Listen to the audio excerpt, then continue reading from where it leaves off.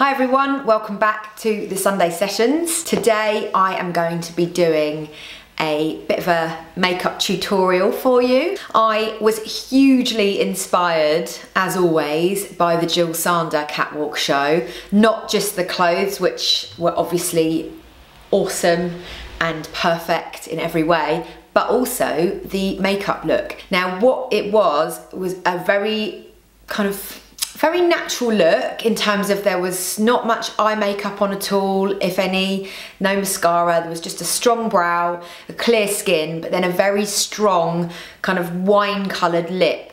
And that is what I'm going to do for you today. I've already done my foundation, concealer, a bit of blusher and my brows, and I've not put any mascara on, which is actually really difficult for me, but I'm trying not to wear mascara every day. It's a real challenge, but I feel like it's a good thing to get used to, and especially I like how it looks when you have quite a strong lip colour. So what I want to show you is not just the application of the lipstick, but also stress the importance of prepping your lips if you're somebody who likes to wear a pigmented matte lip colour. Because the thing is with matte is it's absolutely brilliant, but if you've got crusty lips, it's not a great look. So it's important to exfoliate your lips regularly. I say that, but I am somebody who actually doesn't exfoliate my lips regularly. I'm very naughty, and I do just hope for the best and put matte lipstick on, and by the end of the day it does look a bit gross.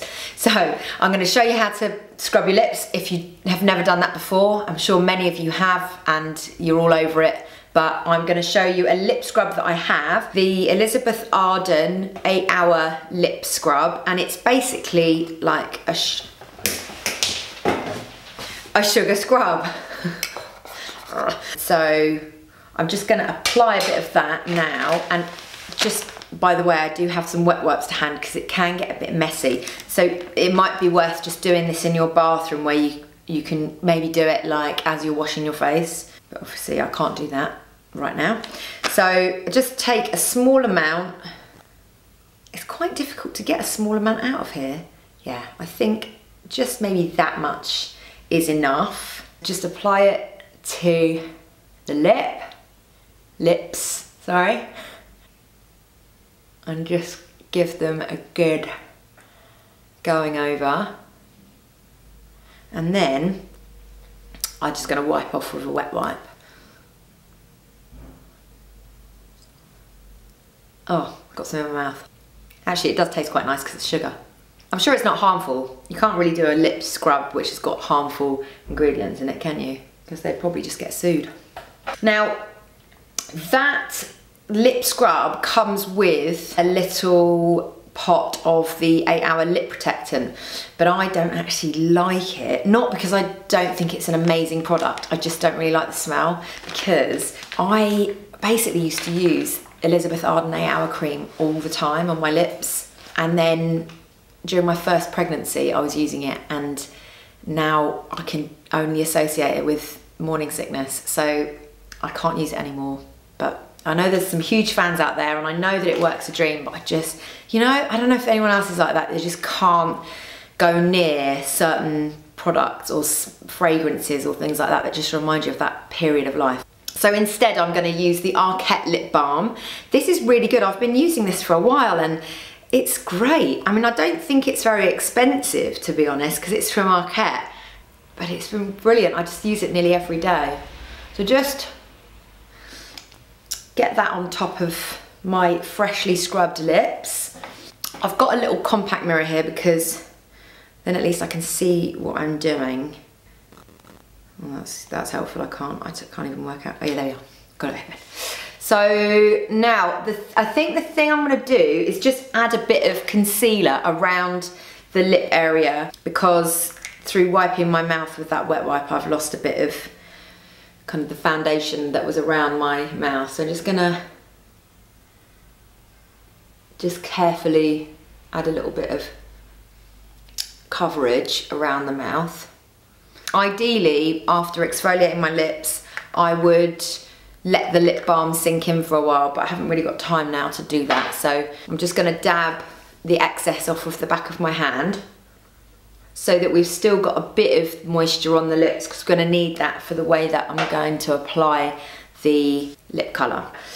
The colour that I'm using is one of the NARS Powermatte lip pigments. A few videos ago I did my makeup in Paris and I was using one of these Powermatte lip pigments in a colour called Don't Stop, which is a really nice bright red. But this one is maybe a shade or two darker. It's in a colour called Vein, and this is just a really nice wine coloured shade. Now, with the brighter colour, I used the wand and I did quite a defined line around the lips, so the lipstick really popped. Whereas with this colour, I actually feel like it looks better if you do it in more of a kind of stain. By that I mean a blurred edge around the lip line, so it doesn't look so precise. So the way I do that is just take some colour on the wand and dab onto the lip. Okay, and then I just use my finger and blend that pigment in. And because there's some lip balm on there, it helps to just blend the colour in, but this liquid does actually dry really quick, so you have to be quite fast. So I'll just begin by spreading the colour in the middle of the lip and into the corners.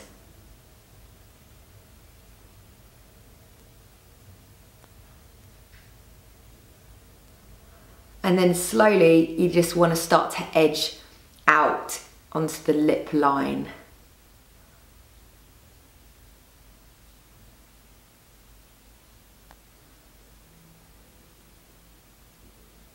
So hopefully you can see that that's quite a rough shape, basically. It's quite soft, not at all precise. And that's what we want. We don't want this sort of sharp edge that's going to look so severe. So that's the base of the colour. And then I'm just going to add into the middle of the lip a bit more pigment, just to create that look of a stained lip.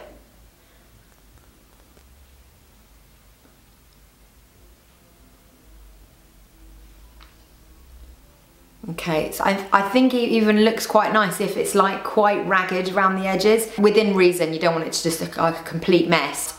I just feel like it's just nice to have that softness to it. Okay. And then if you want to, you can add a bit more pigment in the middle. Depends how strong you want it to look.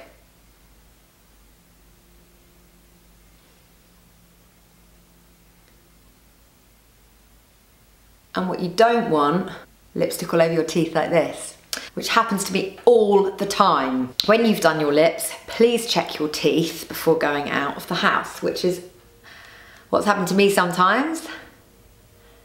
And then I wonder why I'm getting funny looks. It's why you need good friends around you who can tell you that you've got lipstick all over your teeth.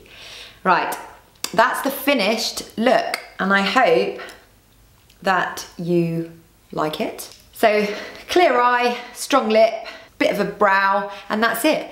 And then you basically look like you've just stepped off the Jill Sander catwalk. I will link to the lip scrub and the lip colour in the caption below. Probably worth mentioning that you don't actually need to use one of the liquid lip products. You could just use a normal lipstick and take the colour straight off the bullet. You could just use your ring finger to get some colour off and make that lighter base layer, and then just add more lipstick as you see fit in the middle of the lip. I'm sure that will work just as well. If any of you try it, let me know how you get on, and if you have any questions, let me know, and I'll be back next week with another episode of Sunday Sessions. Thanks again for watching, and I'll see you soon.